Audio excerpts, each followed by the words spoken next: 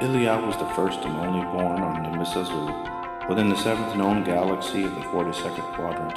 His parents spent their entire lives computing trajectories for the mass alignment.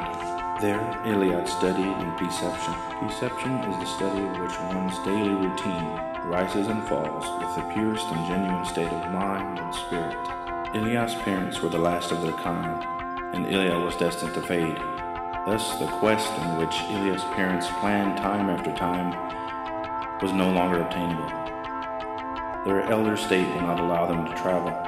It is now up to Ilya to find the paths to secure the coordinates for the mass alignment. Welcome aboard, Ilya.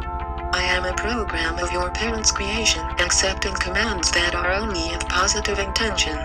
Refer to me as Rebecca, and I will be your guide.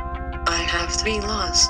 The first and most important is to serve you, Ilya. Second is to operate under only positive intention. And last rule is to return from on which we have departed. I exist for my parents and honor Perception. I have the first destination in mind, and I'm ready. Rebecca, take me to